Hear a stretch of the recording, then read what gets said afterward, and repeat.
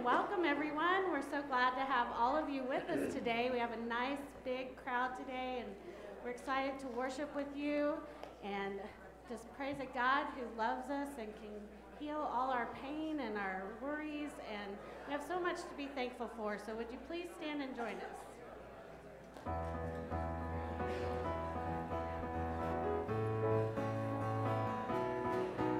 You are holy. You are holy. You are mighty. You are mighty. You are worthy. You are worthy. Worthy of praise. Worthy of praise. I will follow. I will follow. I will listen. I will listen. I will love you. I will love you. All of my days. All of my days. You are Lord of lords. You are King of kings. You are mighty God, Lord of everything. You're Emmanuel. You're the great I am. You're the Prince of Peace. Who is the Lamb? You're the living God. You're my saving grace. You will reign forever. You are ancient of days. You are Alpha, Omega, beginning and end. You're my Savior, Messiah, Redeemer, and friend. You're my Prince of Peace, and I will live my life for you.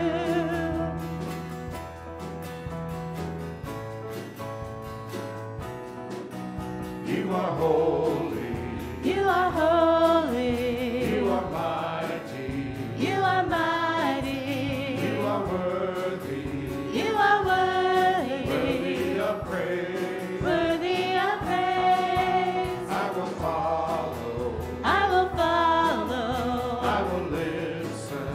I will listen. I will love you. I will love you. All of my days. All of my days. You are Lord of lords. You are King of kings. You are mighty God, Lord of everything. You're Emmanuel. You're the great I am. You're the Prince of Peace. Who is the Lamb? You're the living God. You're my saving grace. You will reign forever. You are ancient of days. You are Alpha, Omega, beginning and end. You're my Savior, Messiah, Redeemer, and friend. You're my Prince of Peace, and I will live my life for you.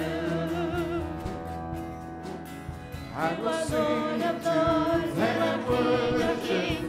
You are mighty God, Lord of everything. You're Emmanuel. You're the great I am. You're the Prince of Peace. Who is the Lamb? You're the living God. You're my saving grace. You will reign forever. You are ancient of days. You are Alpha, Omega, beginning and end. You're my Savior, Messiah, Redeemer, and friend. You're my Prince of Peace, and I will live my life for you. You're my Prince of Peace, and I will live my life for you. From Zephaniah 3:17, the Lord your God is in your midst, a mighty one who will save. He will rejoice over you with gladness. He will quiet you by his love. He will exalt over you with loud singing.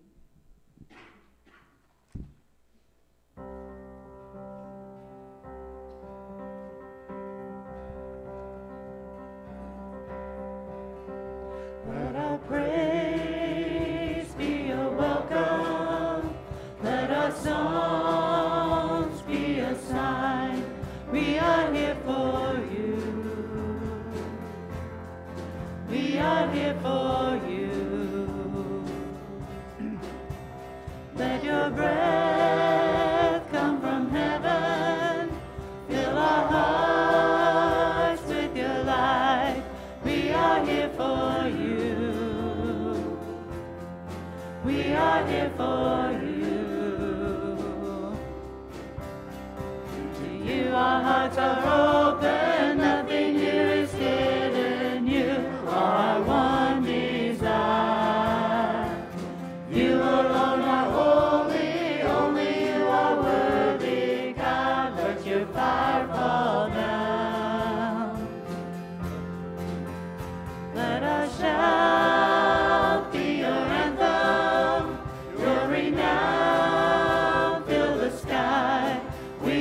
here for you.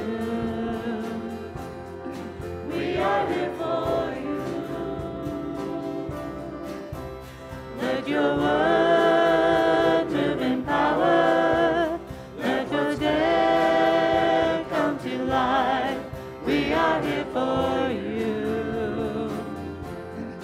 We are here for you.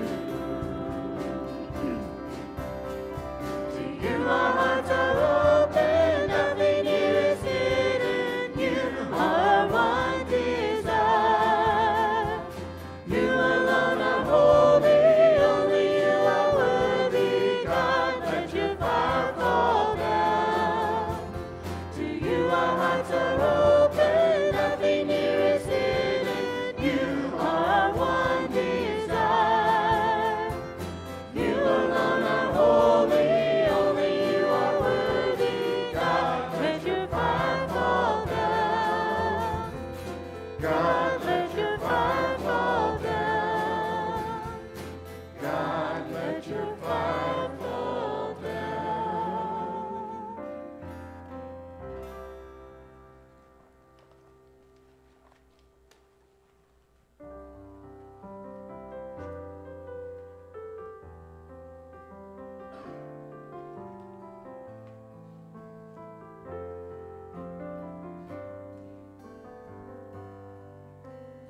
Give me one pure and holy passion. Give me one magnificent obsession. Jesus, give me one glorious ambition for my life. To know and follow hard after you. To know and follow hard after you. To grow as your disciple in the truth. This world is empty, pale, and poor compared to knowing you, my Lord. Lead me on, and I will run after you.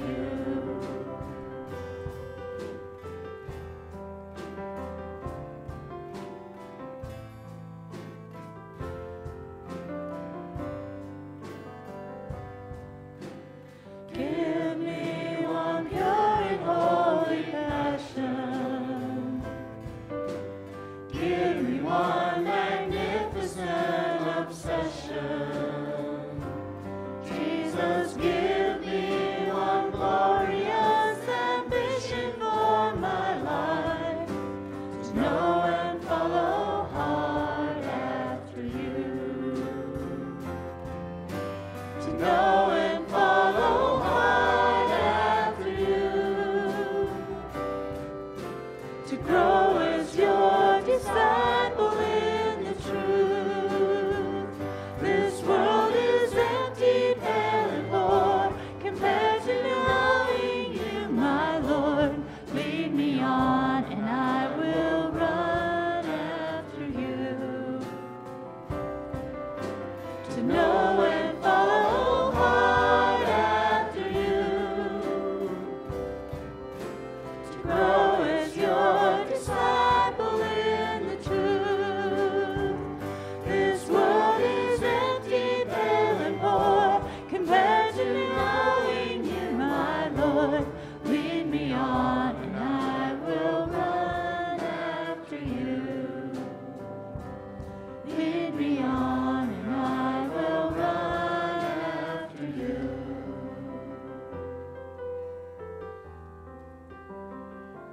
Oh Lord, we're so grateful to know that you are what we've always desired.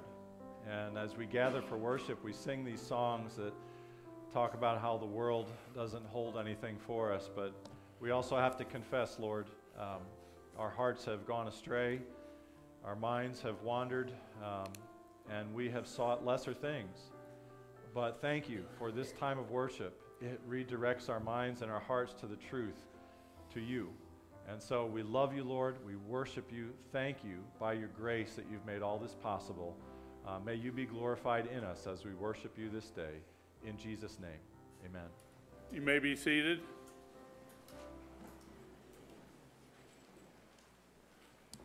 At this time, we invite the young people who would like to go to kids' church to be dismissed. That's grades kindergarten through fourth grade. There's a special program upstairs just for you, and you can go to get ready to participate in that at this time.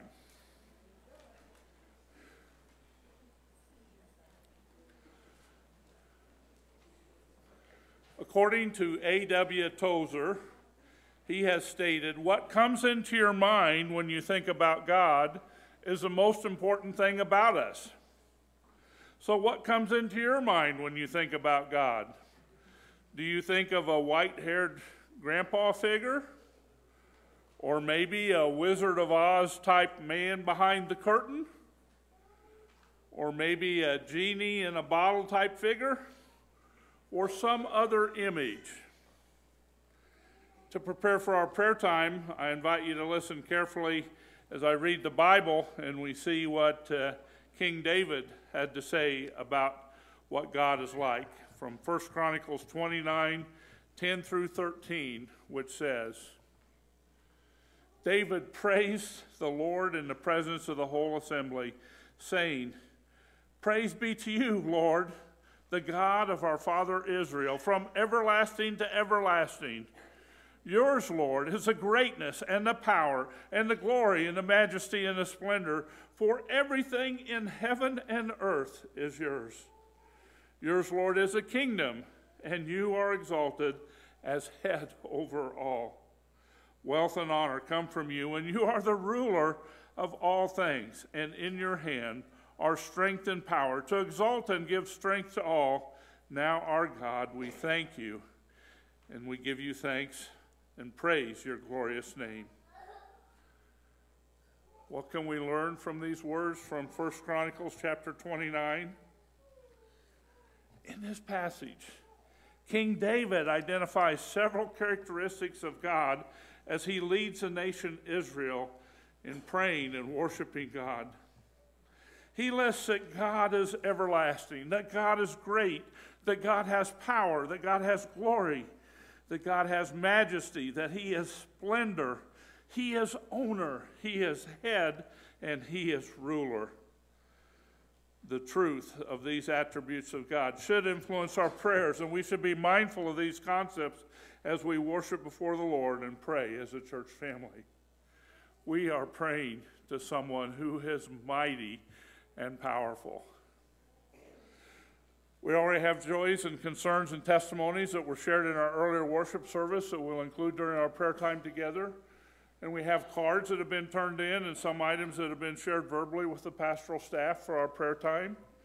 But we welcome the joys and concerns that you would share, as well as, and especially, testimonies about what God is doing in and through your life and the lives of other people. Whatever's on your heart, we want to share together in our prayer time. What would you share as a prayer joy, concern, or testimony that we could include during our prayer time? We welcome the things that are on your hearts. Yes.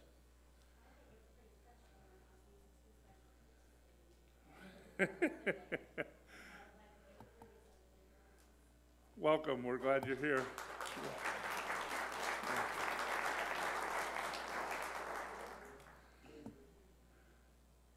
Go ahead. And we're just blessed to be back, came back for Haley Thompson's wedding, and the fellowship with you guys, working with you this morning has been pretty neat. But things are going well in Kearney. We're transitioning really well and enjoying campus ministry with the students there. So it's been hard trying to find a church family, though. You guys appreciate it. Well, we'll pray with you, and it's good to see you. God bless you.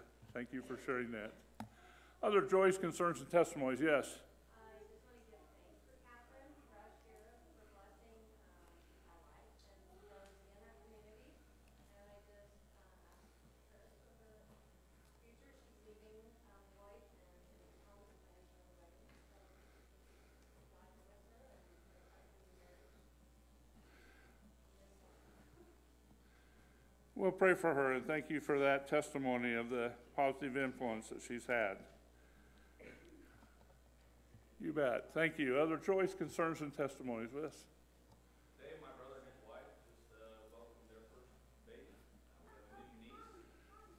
She's healthy, mom's healthy, so pray. That's great.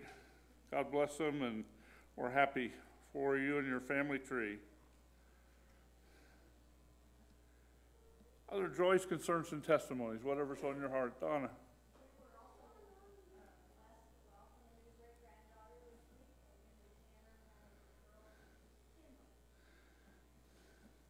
That's neat.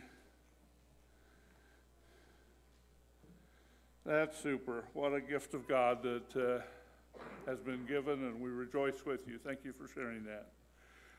I'm going to lead us in prayer in just a minute, following a pattern of prayer or outline with the letters of the word pray as the outline of this prayer, with P representing praise, R representing repent, A representing ask, and Y representing yield.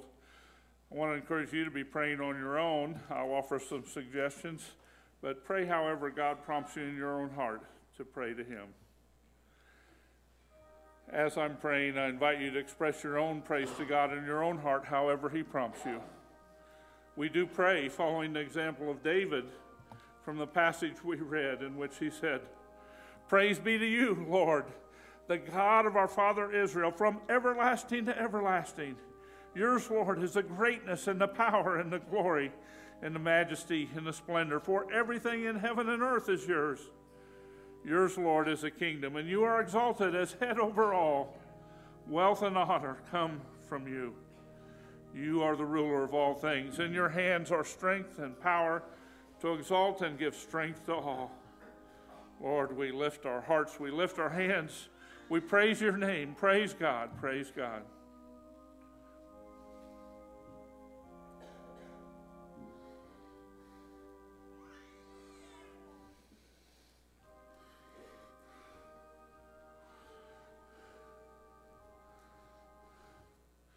We move on in our prayers to a time to focus on repenting. I invite you to pray in your own heart to God, repenting in your own relationship with Him, however He prompts you. We seek the forgiveness that only God can grant. Luke 18:13 reminds us that tax collector stood at a distance, and he would not even look up to heaven, but beat his breast and said, "God, have mercy on me, a sinner." God, we do appeal to your mercy, and we do acknowledge that we are sinners. Therefore, I repent and I confess my own sin, and I seek your mercy, washing and cleansing. It's only by the blood of Jesus that we have any hope of forgiveness and cleansing. We don't deserve it. We can't earn it. We can't pay it back. It's just by grace, based on your mercy.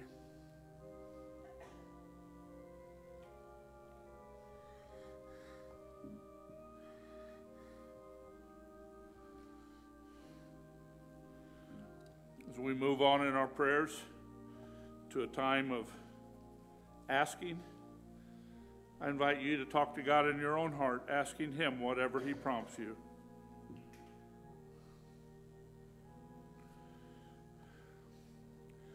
Praise God for this church family and the opportunity to share together on our spiritual journey. Help us as we seek to encourage and help one another.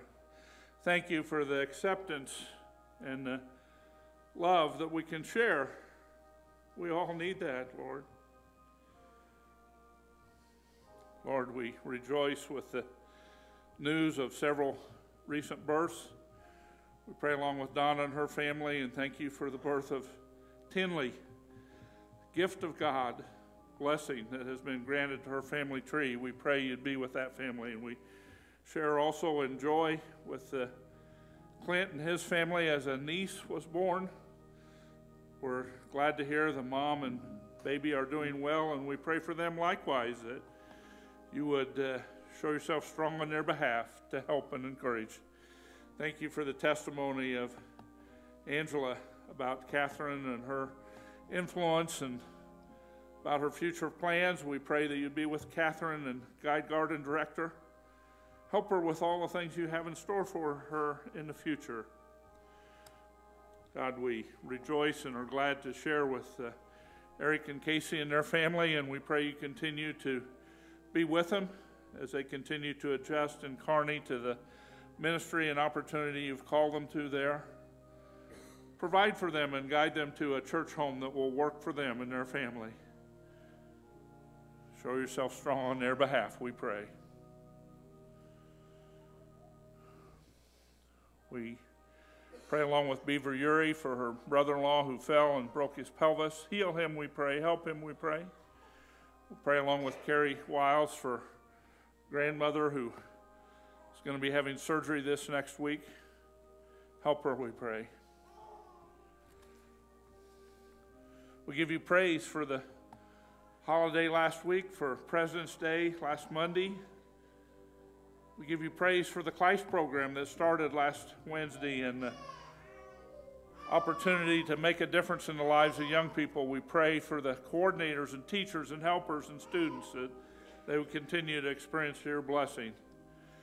We thank you for the couples going to Weekend to Remember, some this weekend in Kansas City right now. Bless them, we pray, and some going in a few weeks on March 10th through the 12th. Be with all of them to help them to experience the encouragement you have in store for them. We thank you for many ladies from our church family who were able to attend the Manhattan Christian College Women's World Conference this Friday and Saturday. Use the inspiration that they experienced to make a difference in their lives. We give you praise for the wedding of Haley Thompson and Jason Nelson right here in this sanctuary yesterday. Be with them, we pray. Bless them and encourage them. We thank you for the many small groups and Sunday school opportunities to help people grow. We pray for Diane Coleman that you would help her in her recovery following eye surgery. Help her to be patient as she heals. We pray for John Redmond as he was in the hospital last week. Continue to show yourself strong on his behalf. We pray for Will Hutchie for healing and recovery following hernia surgery last week. Help him, we pray. Protect him from any complications. We pray for the youth pastor search team as they continue their process. Give them wisdom and direction. We want to remember the families of those who have experienced the passing of loved ones, and we pray along with Tracy Anders as her cousin passed away after a long battle with cancer this last week, and he happened to also be the dad of a high school wrestler who chose to honor his dad by going on to the state wrestling tournament even though his dad had just passed away, and he was blessed to be the champion in the 4A 170-pound division. So we have both a joy and a sorrow in that family. We send prayers for comfort and your strength for them as they adjust to the passing of a loved one. We pray for the family of Joni Fraser as her funeral was last week. We pray for the family of Dean Haddock as he passed away recently. We want to lift up the family of Lita Adams and Joletta Cook and pray for them to experience grace and peace from you. We pray for the family of Linda Smith's dad, Nicholas Peters, as he passed away, and his funeral will be this next week. For each of these families, send comfort and peace that passes understanding, and help us as a church family to reach out with love and support and care for those who have experienced loss. We pray you be with Pastor Cliff as he shares your truth today. Allow him to be anointed, filled, and a channel of your truth and blessing as he teaches from your word. We pray that your spirit would be present to prompt the heart of each one of us who hears, that we may sense your direction and guidance on the next step for each of us on our spiritual journey. Be with us, we pray. Thank you, Lord.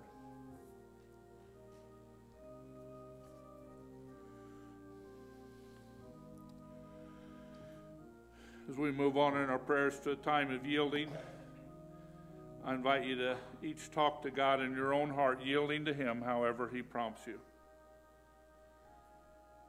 God of creation, May this eternal truth be always on our hearts, that the God who breathed this world into being, placed stars into the heavens, and designed a butterfly's wings, is the same God who entrusted his Son to the care of ordinary people and became vulnerable that we may know how strong is the wonder of love, a mystery so deep that it's impossible to grasp, a mystery so beautiful that it's impossible to ignore.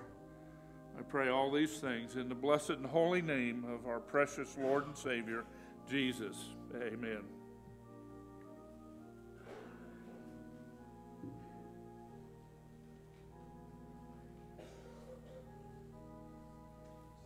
Good morning, church.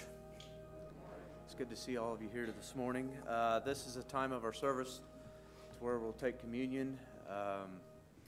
The only requirement we have that you join us in communion is that you've received Christ as your Lord and Savior. If you have done so, we invite you to join us. We just ask that you hold the elements after the deacons have passed them out, and so we can take them together as a church family. Let us pray. Dear Heavenly Father, here we are, a group of sinners, but we take this time to come to you with repentant hearts.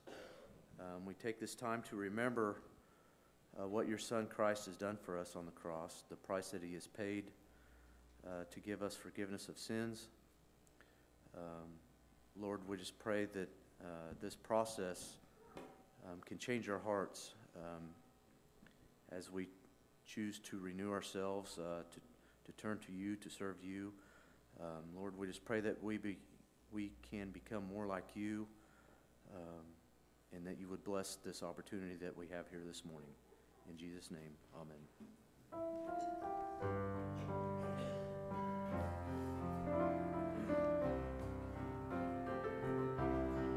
This is the body. This is the blood, broken and poured out for all of us. And in this communion, we share his love. This is the body. This is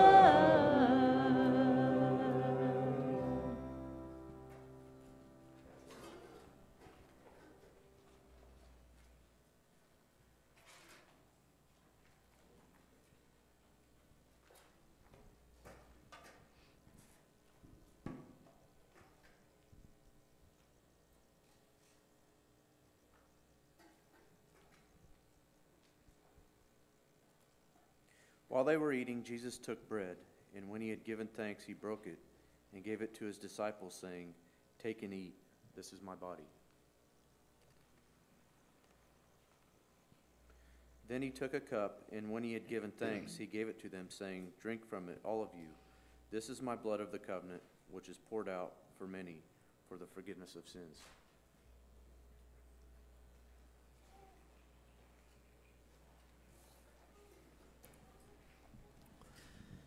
And now we will receive our offering. So let us pray. Dear Heavenly Father, we are your servants. We are actually stewards of all that you have given us, all that you provide us with.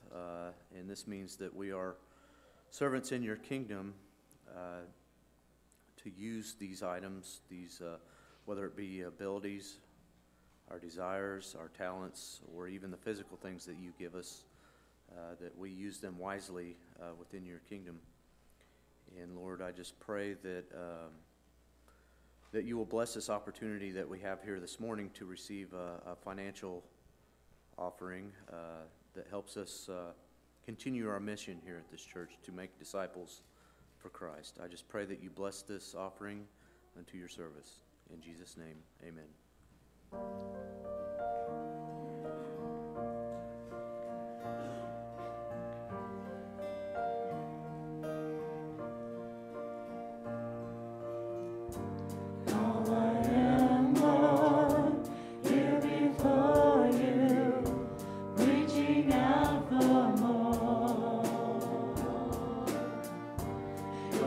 Promise never failing, you are my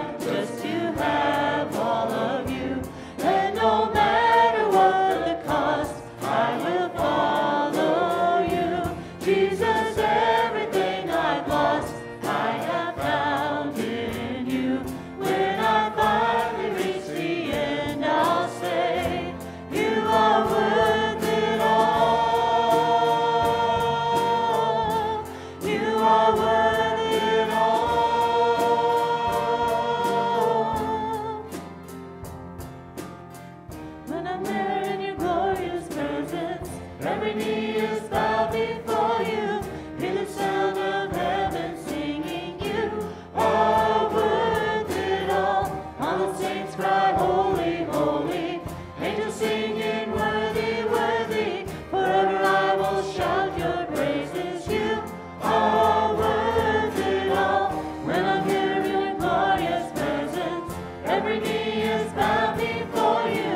You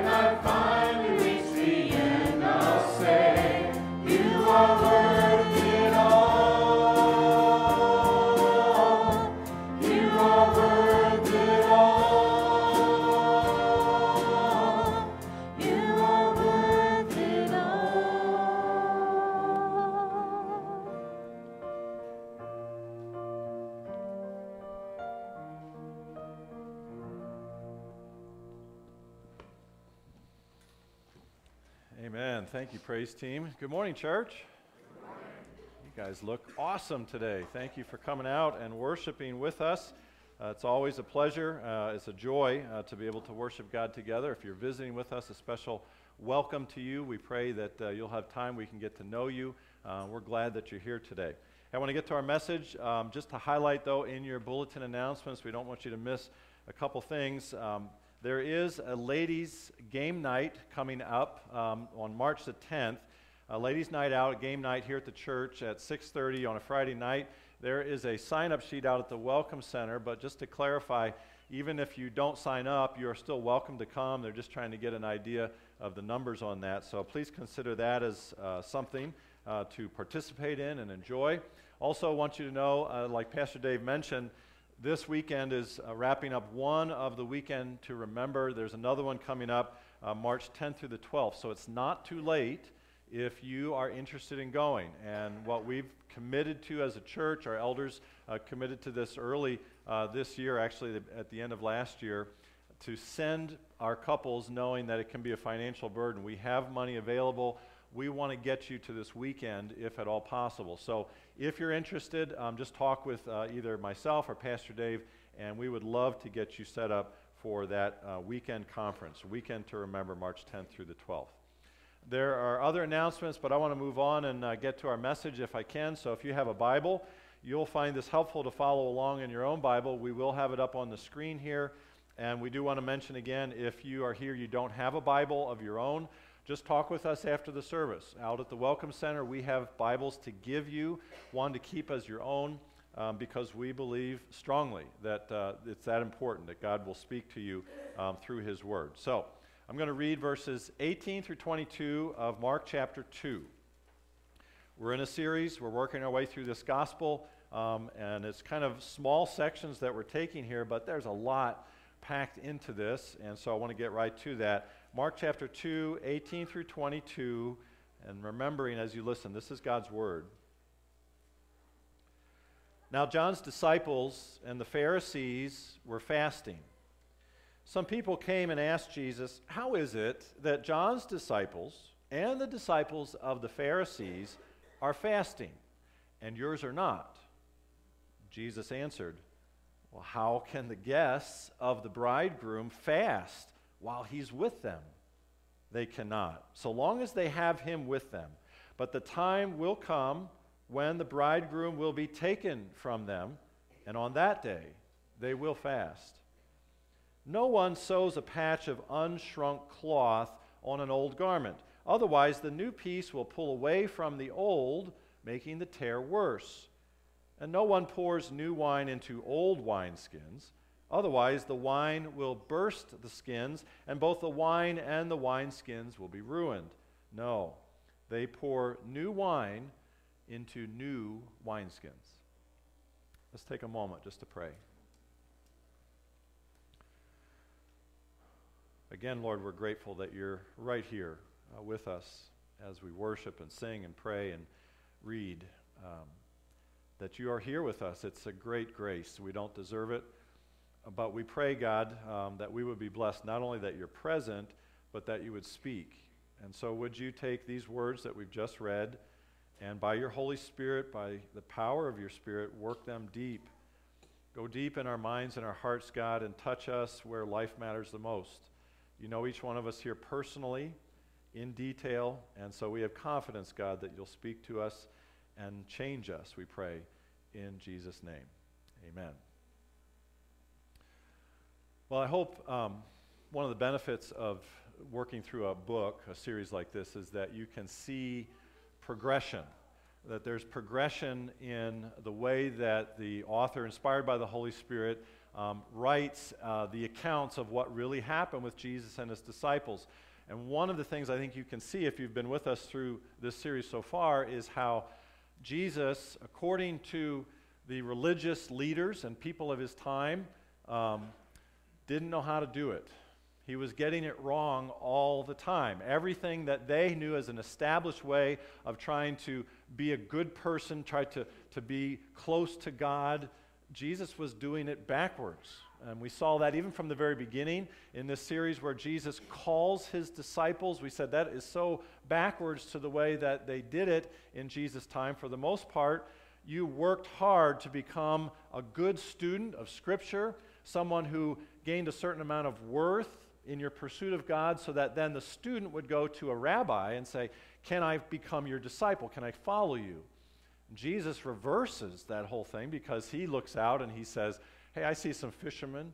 I see a tax collector. I see people that did not make the cut. I see people who were not good enough to be disciples. And I call you, he says, come follow me. It was backwards. Jesus did it backwards again when there's a leper who needs healing, and the religious people of the time said, hey, we know what to do with lepers. You steer clear of them. You don't go near a leper. They are not only physically unclean, they're spiritually unclean. So they have to holler unclean so that you can steer clear. And Jesus doesn't do it right again. He goes up to the leper. He actually touches the leper before he heals him. And then he brings healing not only to his body but to his soul.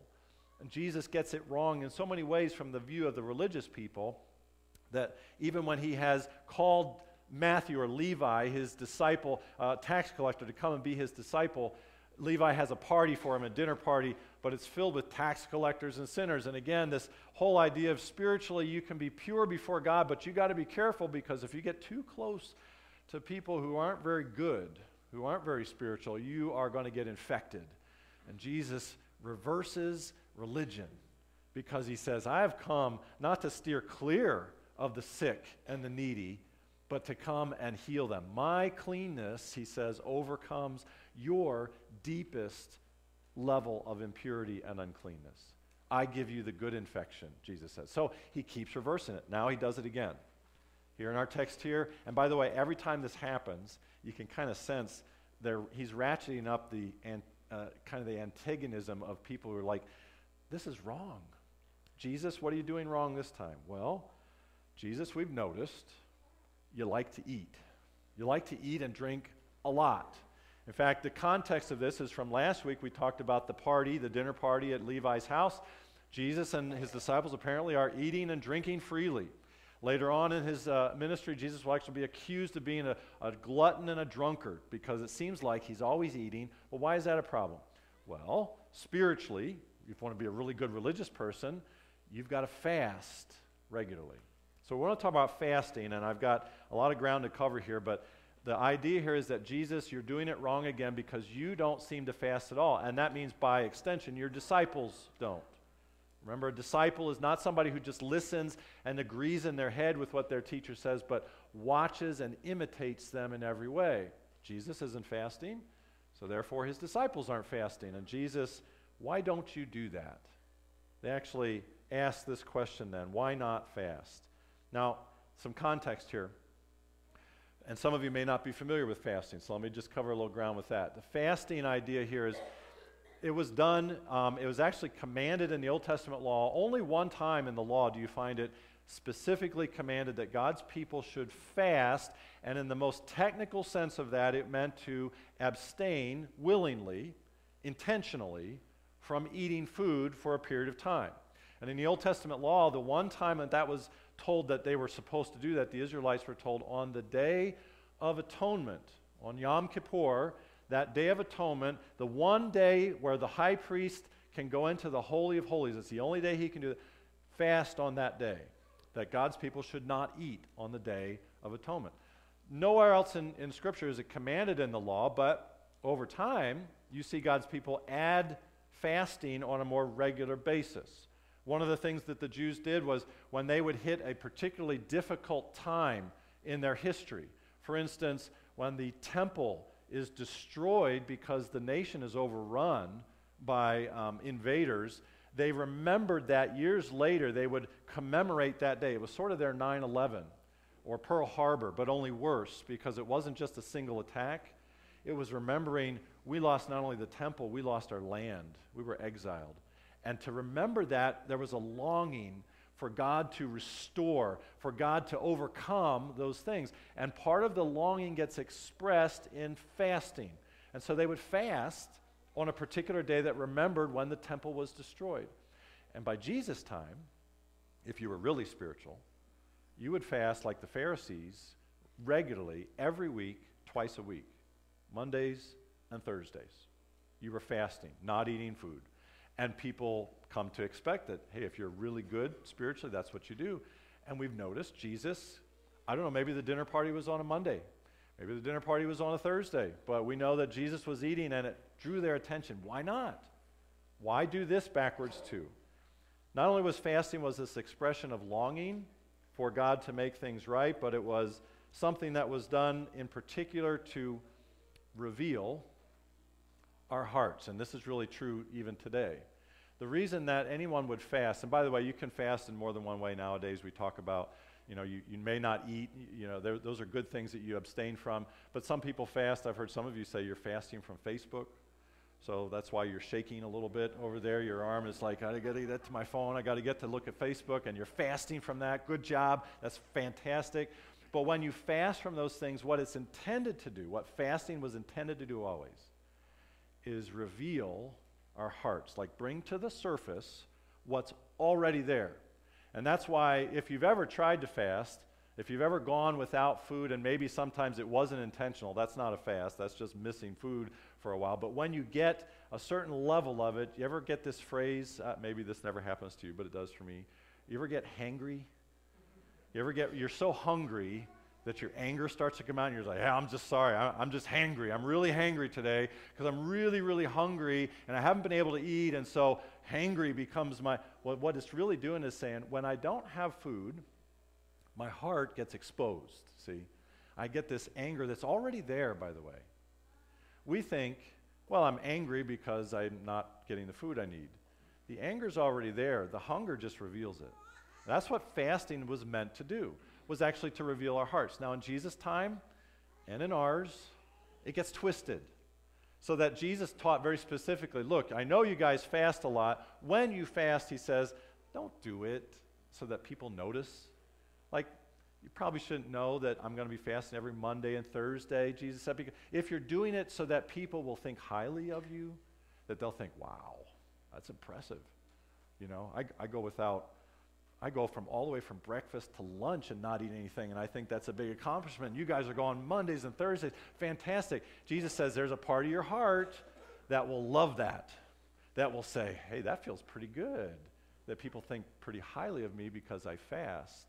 Did you know I'm fasting? Did you know I'm not eating anything? I'm doing that all about for God. But it's not really. Jesus says you're getting it to get a reward from people. And he says, and that's the only reward you're going to get from it. If you don't do it with the intent to say, what this is saying is, God, I really want you. I want to long for you above all else. You guys sang it so well in these songs that our praise team had for us. Nothing else compares. That this is the God that I desire above all else. And fasting was a way to kind of help our hearts check in and say, is that really true? I can sing it, but is that really true, that I desire you above all else? So there's this longing for God. That's exactly why when Jesus is asked, so how come you and your disciples aren't fasting? That Jesus, now he's going to give us 3 word pictures here, but the first one is of a bridegroom, where Jesus says, well, how can the guests of the bridegroom fast while he is with them? They cannot, so long as they have him with them.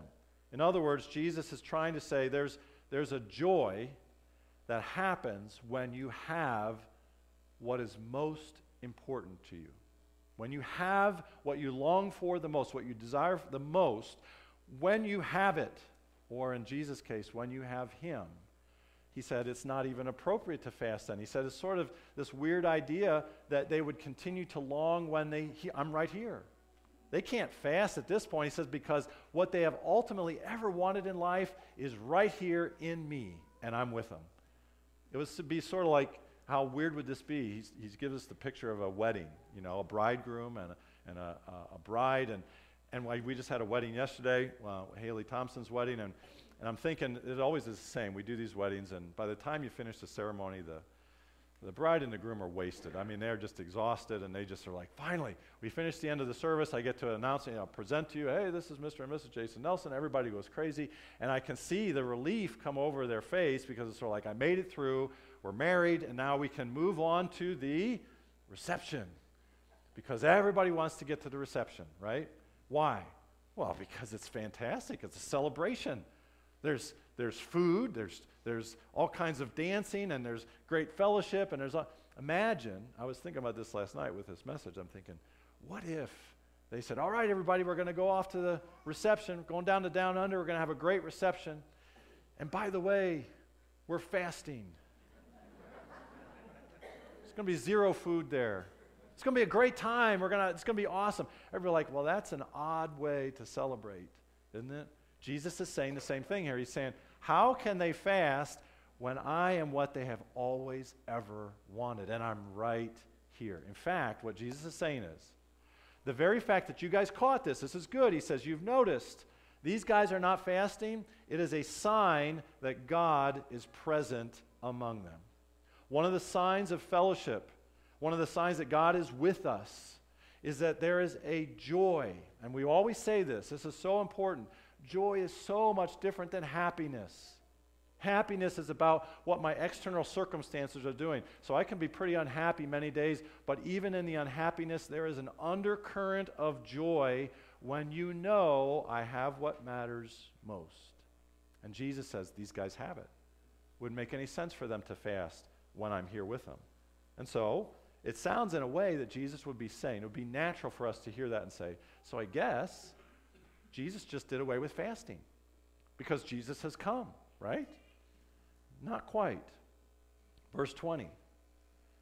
Feasting is a sign of the joy that God gives us when he comes and is with us in Christ, but fasting is still a sign of the joy that Jesus provides. Jesus puts it this way. So I'm the bridegroom, I'm with him. It's like we're at the reception, and of course there's great joy and celebration, but the time will come when the bridegroom will be taken from them, and on that day they will fast. And by the way, that is pretty violent language that Jesus is using. He's saying, imagine you're at the reception, and you have the bride and the groom, and the bridegroom is there, and in the middle of the reception, can you imagine this?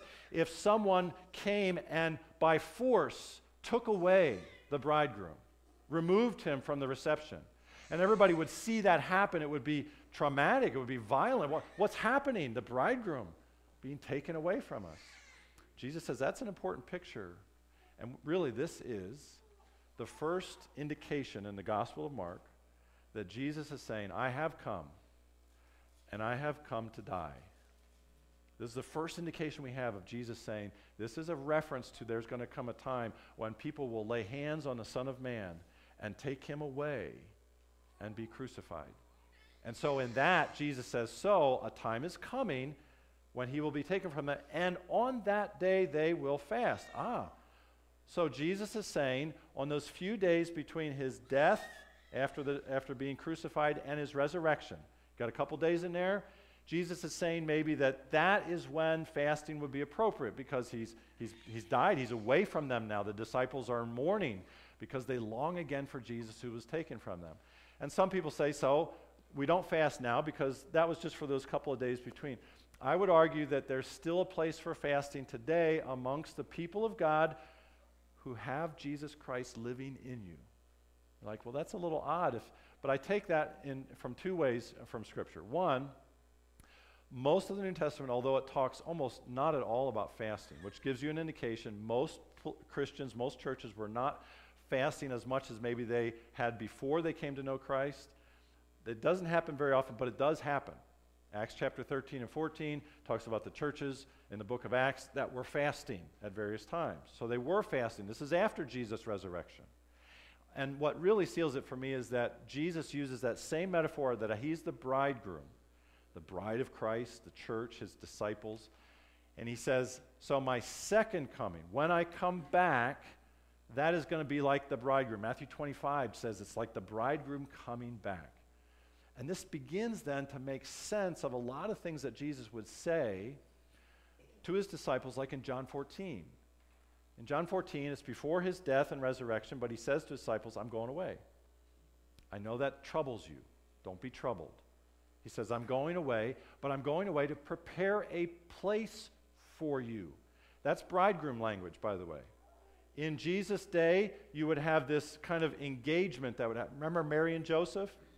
They're pledged to be married, they're engaged to be married, but they're not really married, and then they consummate the marriage later.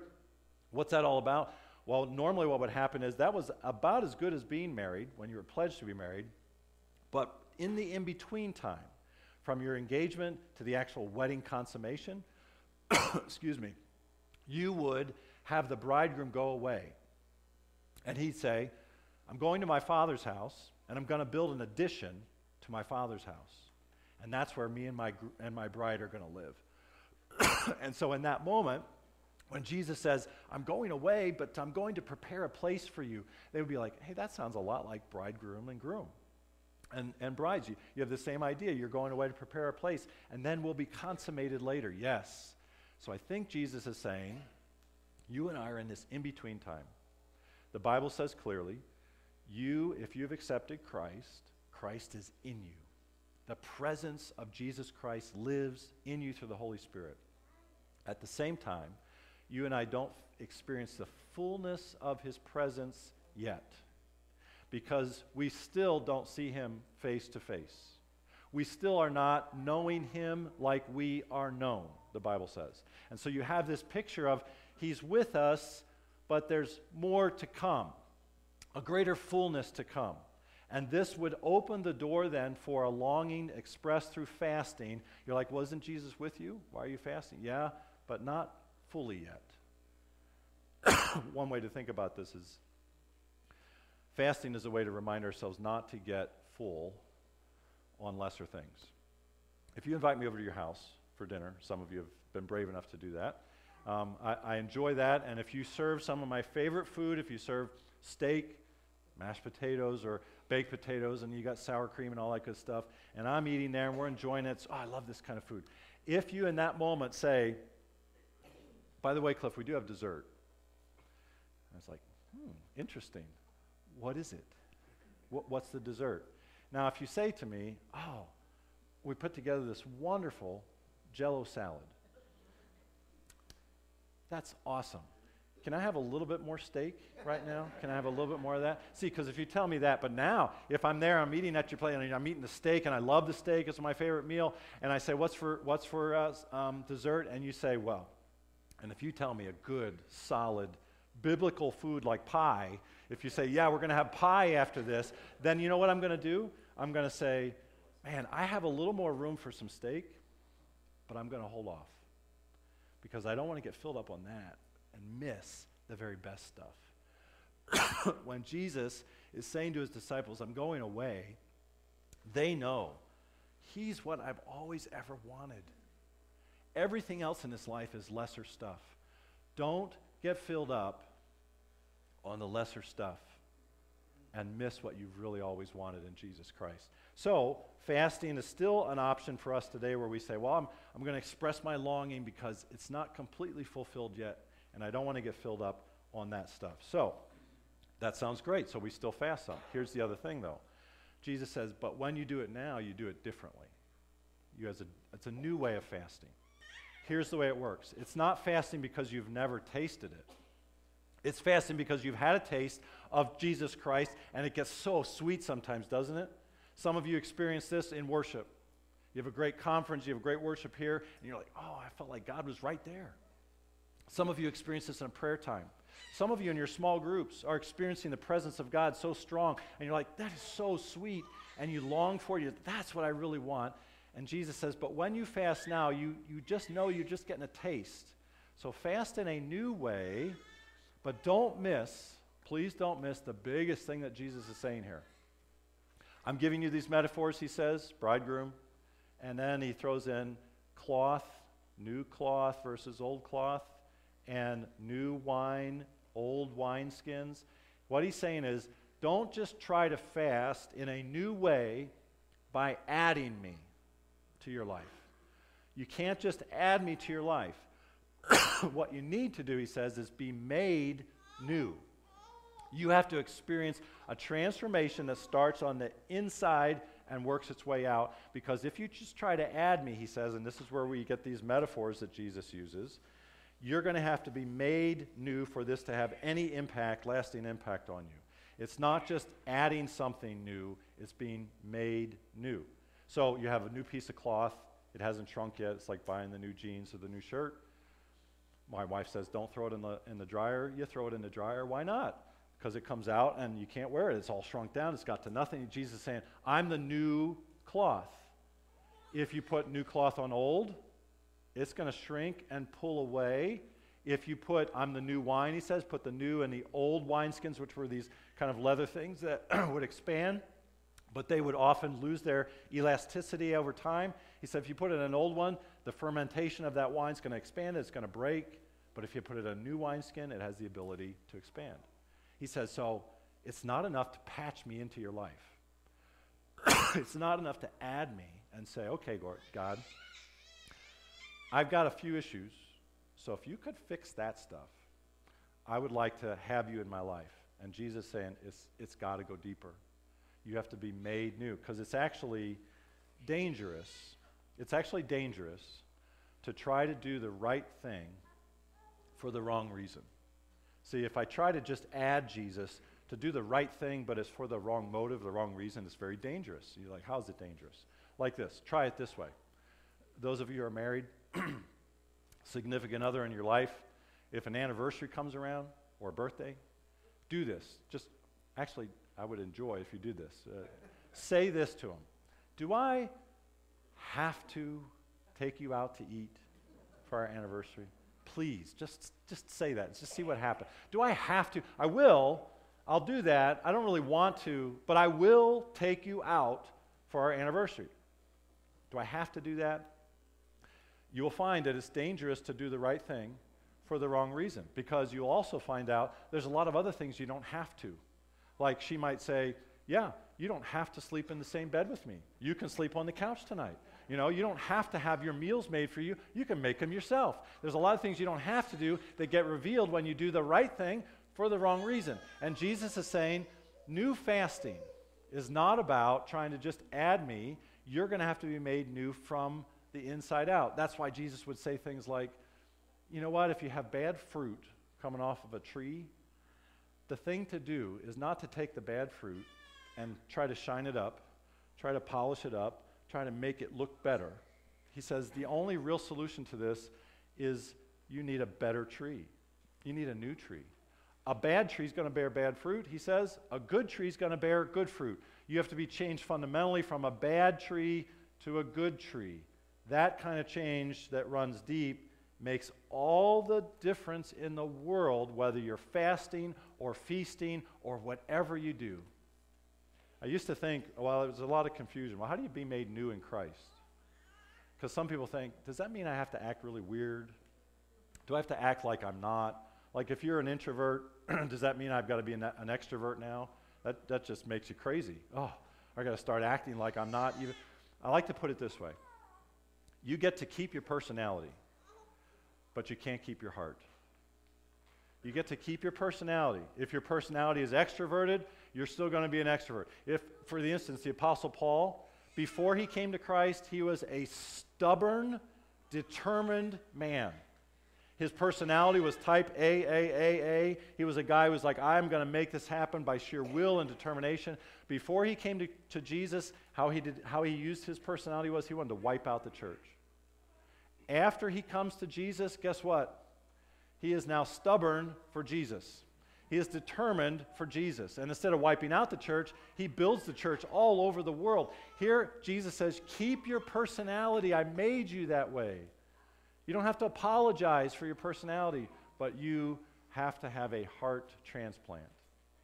And I will give you, Jesus says, my heart, which means my desires become your desires. My will becomes your will. What you've ever wanted now becomes something that is expressed through my life in you. From the outside, it doesn't look like a lot of things are different when we talk about this new life, because if you're a teacher before you come to Christ, guess what you're going to do after you come to Christ? Unless he changes this on you, but teachers, you're still going to teach. If you're a farmer, you're still going to farm. If you're a plumber, you're still going to plumb.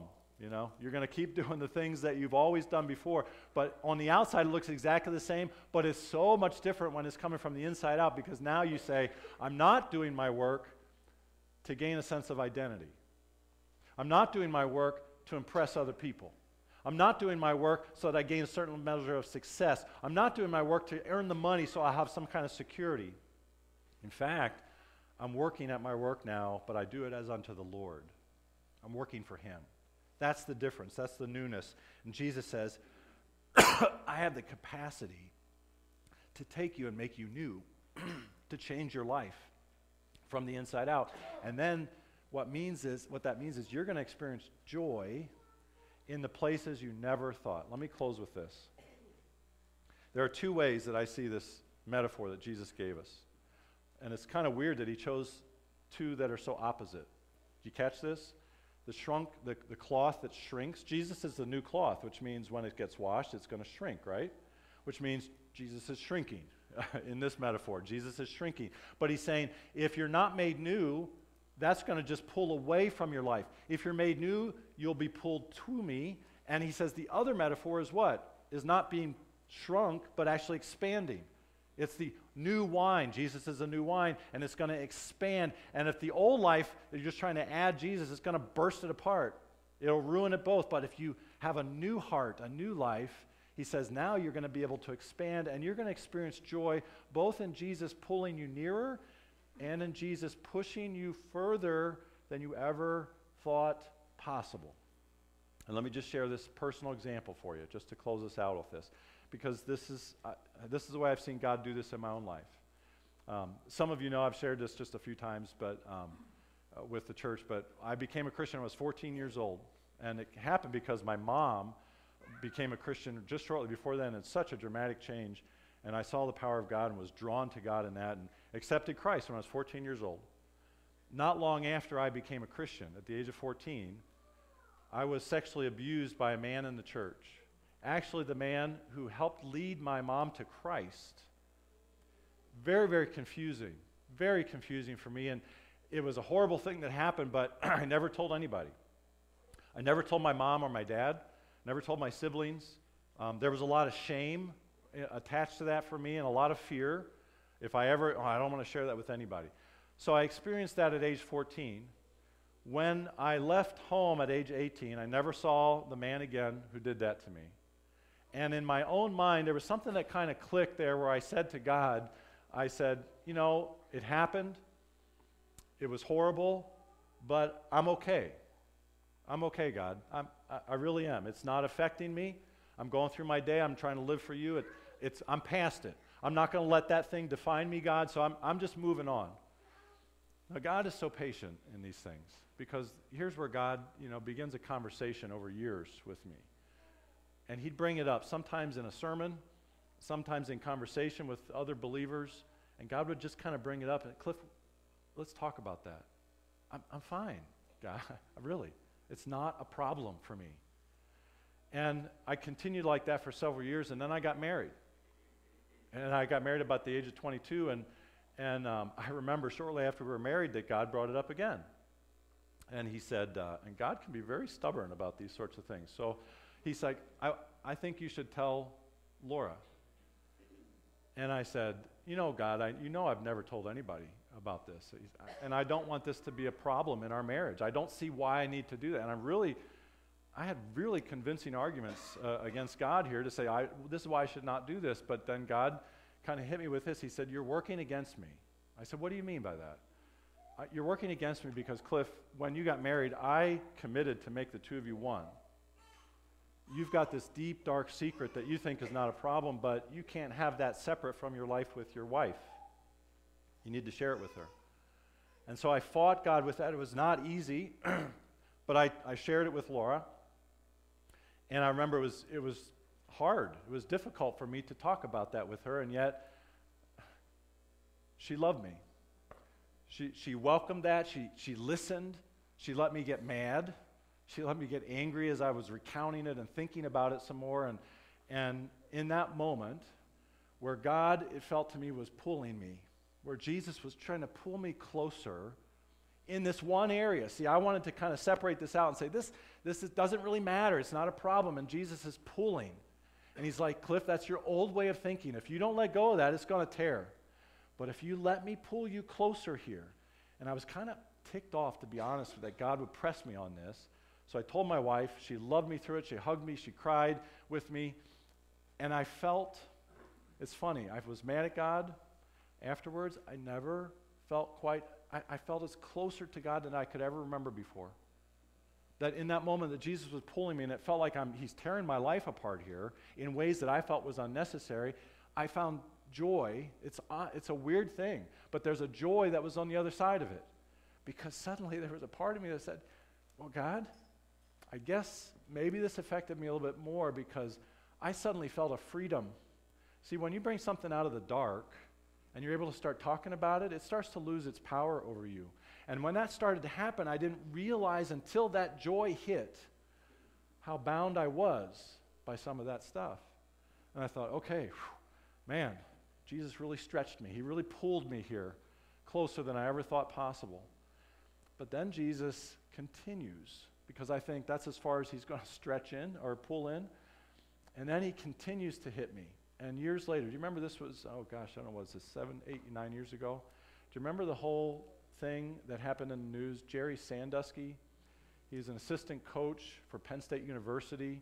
I grew up in Pennsylvania. Penn State football is godlike in its importance there in Pennsylvania, central Pennsylvania. And, of course, we weren't living there at the time, but I'm reading and hearing this story break that Jerry Sandusky, the assistant coach at Penn State football, had for years been abusing young boys. And something just clicked. And I was so mad, just so angry. I'm like, I know I'm just hearing a story like everybody else, and it doesn't really affect me personally, but it did. And it really stirred something up, and here was God again, saying, Cliff, we need to deal with this. And he's pulling me, this little piece of cloth that is so strong, to pull me closer, and he says, you have unforgiveness in your heart, and you think this is just about you and this guy from a long time ago, because this is years later now. He said, but it's not. Cliff, do you ever notice that when someone who's close to you that you think should have a certain amount of loyalty, a certain amount of commitment to you, when they fail you, that it's not just a disappointment, because that's always disappointing for anybody, but you get mad because there's something inside of you that you have not dealt with that, and it's because you've not forgiven him. And he's pulling me, and I was like, oh, you've got to be kidding me, God. I haven't seen this guy. I never intend to see him again. Why do I have to even think about forgiving him? And Jesus is saying, because it's affecting your other relationships. And he's pulling me, and I'm like, okay. And Jesus said, so let me pull you a little further.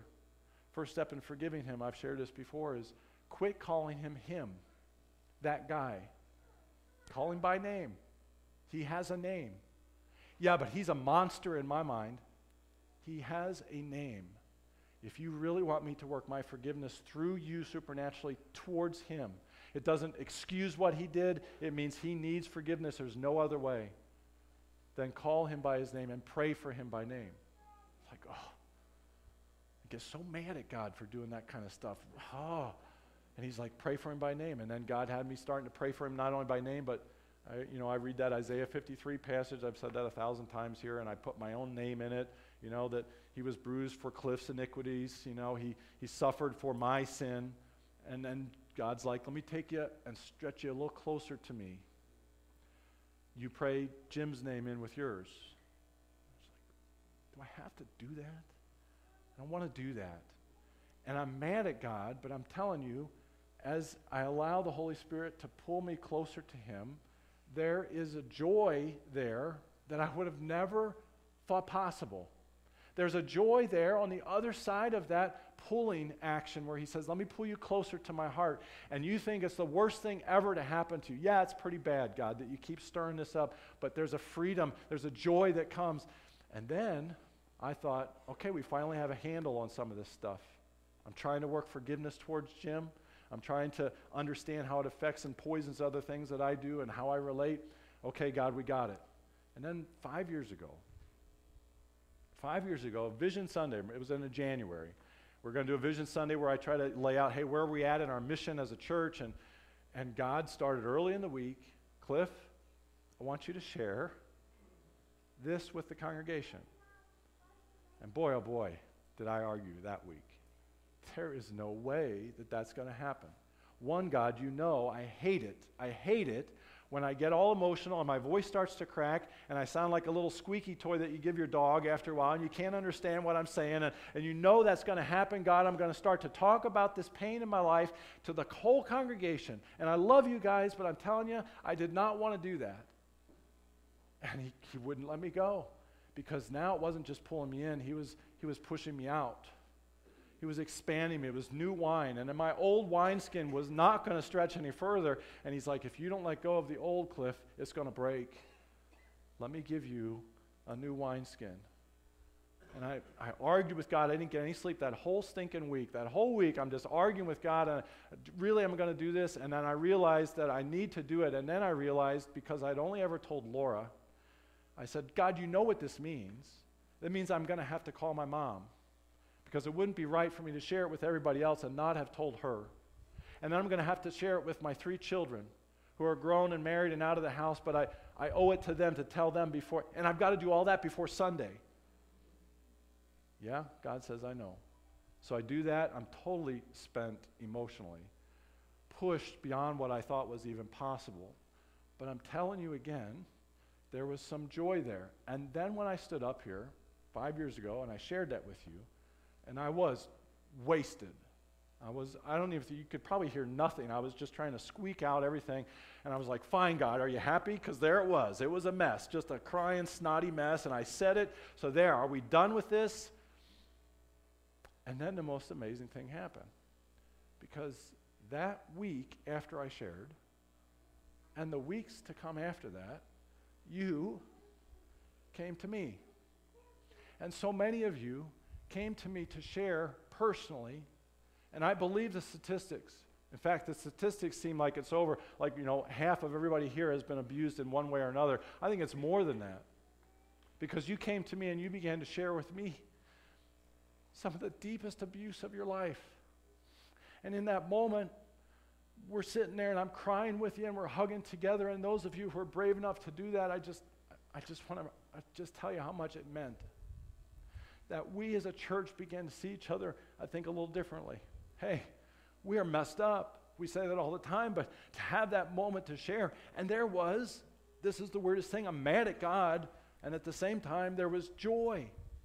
There was this expanding joy where I had a moment to realize we're hurting, but God has brought us together so that when we share this stuff, there is a shoulder to lean on. There is somebody who's hugging us and saying, and then you share this testimony that is so profoundly powerful. God is enough. I ask you, because some of you had situations that were far worse than mine, far worse. And I said, how have you gotten to this point? And you basically are saying, God is enough. And there's a joy. Man, if God can get me through this, there is nothing is going to separate me from the love of God that's in Christ Jesus.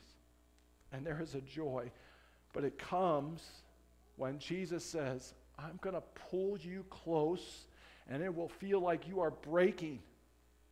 It's the old stuff breaking. The new can hold him. And I'm going to push you out. It's not going to be just about you and Jesus, but suddenly what God is doing in your life becomes ministry. Your deepest hurts and pains becomes your ministry to other people, and God is stretching you, and you think, it's going to break, I'm going to break down, and yeah, the old will. But man, I'm just telling you how beautiful it is when God's people say, oh, that's why we can feast or fast and still have this joy, because he is with us, he is making us new, and it gives us a capacity of joy that we have never known before. In our deepest hurts, God is enough. Let's pray.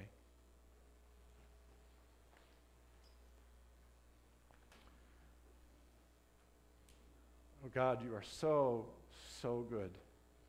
Your love, we try to compare it to so many things or people, and it is beyond compare. It's strong enough to pull us to yourself, God, even when we resist. It's strong enough to push us out beyond ourselves, outside of ourselves, to touch and to connect with those around us. And then you show up. You show up in those moments, and there's a joy. God, thank you for the reality of that, but I know that it's so hard. And right now, for hearts that are scrambling because they sense that you are moving in their lives, and they're afraid they're going to stretch beyond breaking point. God, would you reveal yourself as the one who is sufficient to give them a new heart that can be pulled and stretched in ways that they've never known and is able to hold this joy. Work that in us. May we be light and salt in this world that people would recognize God must be enough for them. There's no other way to account for it. We pray that happens more and more right now in this time. In Jesus' name, amen. We're going to close with this song, so keep worshiping God. But as God moves your heart, please, we're going to be available here at the doors to pray with you. Don't waste an opportunity that the Holy Spirit has prompted you. We'll pray with you about anything. Just come out to these doors while people are singing. Make your way out. We'll pray together. Otherwise, would you stand and let's worship our God today.